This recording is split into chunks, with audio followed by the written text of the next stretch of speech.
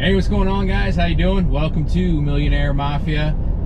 Just closed out on our RV park yesterday, and I am on my way today to another property that my partner Tyler and I are looking at in Pensacola.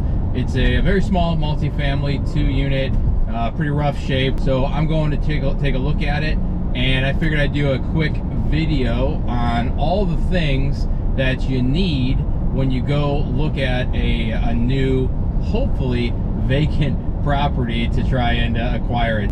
Check it out. All right, guys, when you're pulling up into a neighborhood like this one, kind of looking around, mobile homes, kind of junky homes, got bars on the windows, right? Got, you know, this actually doesn't look bad, but kind of a junkyard type thing. There's a couple of them I already passed. Old houses, people parking in random places on the sidewalks. Sorry to say it, but anytime there's a church in the middle of a neighborhood, it's usually kind of a rough neighborhood. I've definitely seen worse, but a lot of kind of run down properties. There you go. There's a smashed up garage, or old, might have been a house, right? It's not terrible, but when you see something like this, you really got to be concerned for your safety. All right, when you go into a property, you got to take that stuff into consideration, especially if you're going in there by yourself. Okay, so kind of funny, but you know that property I said that had the knocked down house and looked probably like one of the crappier ones? Well, that's the property I'm going to. So I'm going to show you guys some things in just a second that I always make sure I have with me when I go to view a property. The tools that I use, and then obviously I have a couple extra ones that I might bring along if I'm by myself, and you'll see what I mean in a second. All right. So we are actually inside of that house that I told you about. If only smell-o-vision was a thing, so you guys could smell what I'm not only smelling but like can taste in this house, it'd be glorious. So that right there, yeah, that's dog crap. That's not the only pile. Also almost got smoked by a pretty good sized hornet nest that was right above where I was looking at the electrical panel to see what kind of wiring it had. But anyway, that's not the point of this video here. I'll probably show that, you know, some overlay of the walkthrough just so you can not look at my ugly face here. But I wanted to talk to you about a couple things that I do when I go into a property, as well as the things that I carry with me to make sure that I am effective and efficient and safe. Most importantly, safe, right? Okay, so the first thing I do, let's just kind of assume that this door right here, well, this isn't the front door, but I come in, close the door. All right, the first thing I do is I look down and I just stand here for a minute, try to get in the light if possible. And hopefully you can see as far as equipment, I wear boots, I wear pants. It is October, late October in Pensacola, but I'm still wearing pants. The reason I'm wearing pants and the reason I'm standing still and standing here is because I'm looking for what? We already know there's dog crap. What also likes to hang out on pets? Right, fleas, right? So if you stand here and you just kind of watch your feet for a minute, watch your boots. I know my pants are a little bit darker, have my lighter ones that I typically like to wear in the laundry, but I got light enough boots. You can see little buddies starting to hop on you after a while. And at that point, you know to get out of Dodge and reattack a different way, or at least do a bug bomb. So that's the first thing I do, right? After I get in. Back up a minute, the first thing I do before I even go into the property is make sure that I do a walk around, right? I want to walk around and see what windows are broken. I want to see the structural integrity of the house to make sure it's not going to fall down on me when I go in.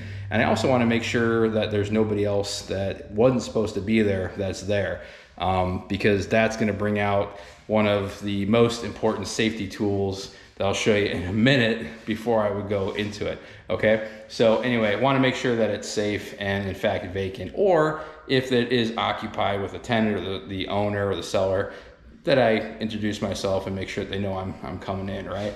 So we always make sure we call to let the people know that we're coming, or at least via email or text, but some people don't communicate, go figure. So anyway, real quick, I'll do a quick scan of what I got. So that's just my tool bag. There's plenty of other tools that you can use out of there that you might need, but the ones I use most frequently are gonna be very important. Gloves, whatever suits your fancy, in case you gotta grab something sharp, pointy, hot, you know, something that'll bite you, stab you, poke you, whatever. It's Florida, everything does that here, and in a house it can be just as bad.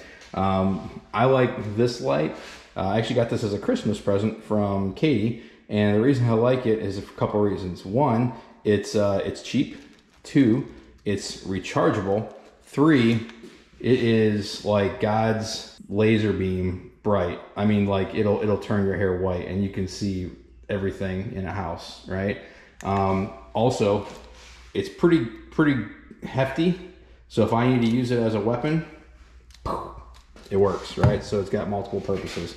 And you can also kind of set it up like that to illuminate a space. So if you're in there working, you can turn it on and let it go to town, okay?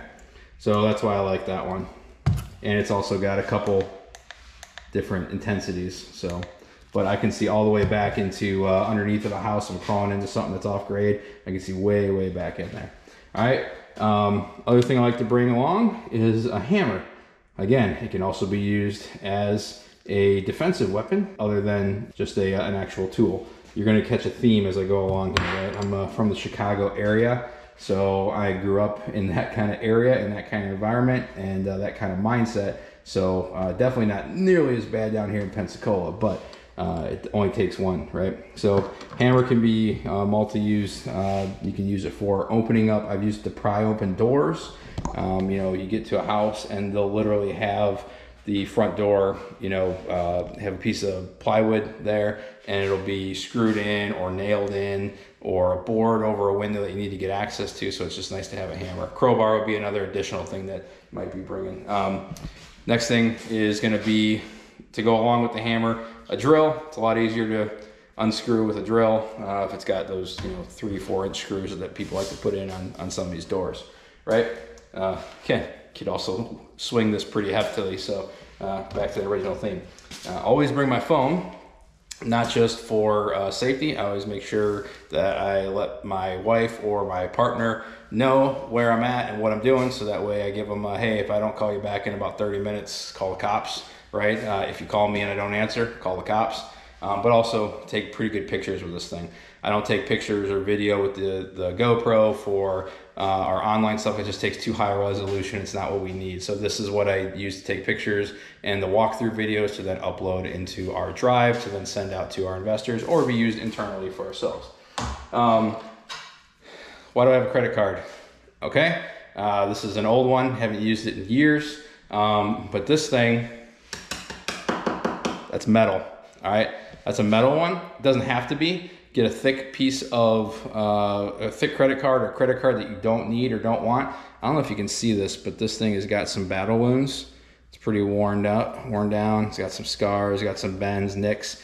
And the reason is anybody who has had to get into a house that is locked, unfortunately not the deadbolt, it doesn't work there, but if it's just locked on the handle, you can use this, and I'll do a quick video on that before I leave here, but slide down to push the catch back, and then it opens up real easy. Again, if you got a deadbolt, you gotta go a different way, but this is pretty effective. I've used it many times, or I've heard of guys using this many times to get into a house that's locked. All right, another useful thing, if you got a house that's really bad, I mentioned the smell in here, it's really not noxious, it's just not great. But if you go into a house, you're worried about something that's got a really low micron size, and you need to put that bad boy on. I think this is a 3 micron filter, it might be even less. So it does a pretty good job against most particulates that are going to be up in the air. So it's good to have. You gotta make sure you change the cartridge. All right, so I don't always bring this one because I usually forget it. I keep it on my belt, but I keep Mr. K-Bar. So this is a good multi-tool, right? You can use it for actually doing things in the house, cutting something super sharp. You can also use it as a weapon, right? As a quick, I keep it right on my belt, keep it unlatched when I'm walking around the house, and it's pretty effective. It's also a deterrent. I don't pull out my last tool unless I absolutely need it, and neither should you. If you pull it out, you better be ready to use it. This one hanging on the outside of my belt lets people know that I'm not screwing around, right? And I never have an issue.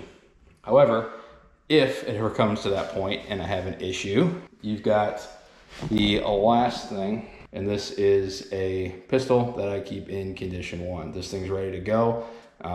And this is something that I do not play around with. If it comes out, it's getting used, okay? Thankfully, I've never had to use it up to this point, but again, this is a last-ditch effort.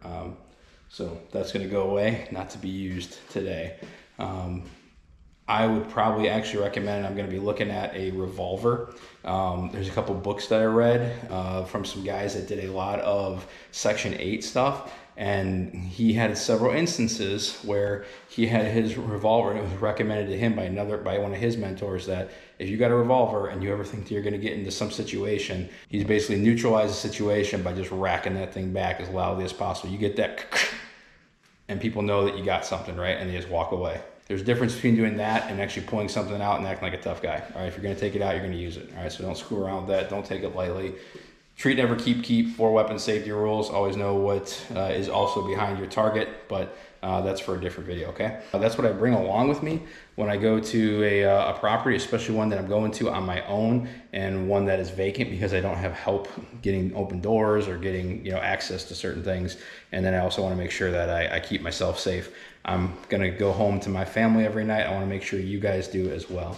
Comment below. I'd like to know what your guys' tools of the trade are and what you guys have seen that have worked really well for you, and anything that maybe I should add to my tool belt when I bring along with me to my houses that I go look at. All right, I'm gonna go check this one out. I'll drop a quick video so you guys can see it, but wish me luck. Till next time, guys, here's to your wealth.